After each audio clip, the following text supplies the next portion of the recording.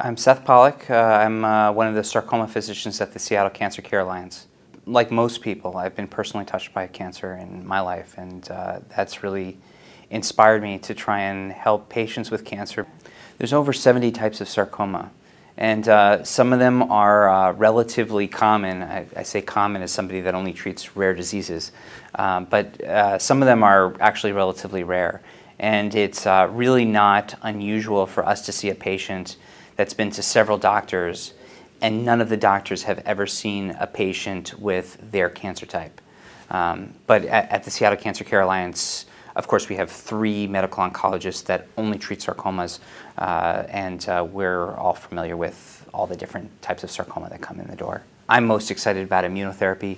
I think that we're seeing a lot of really exciting work in immunotherapy in basically every type of cancer. I think the question that the whole field has sort of turned on is, well, how can we get everybody to benefit from these drugs and have them have a really durable and long-lasting and ideally complete response? I'm really excited about the next 5 years because I think that we and some other groups are starting to use these new immunotherapies in different ways. There's real promise in T-cell therapy, and with the sorts of T-cells that we use, you can target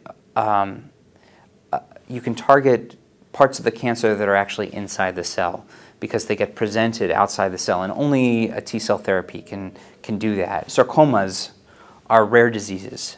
What I really want those physicians to feel like is that we're a resource that can really be helpful for them in managing their patients. We're on our way, and I think we're going to get there. But you know, it just happens one step at a time.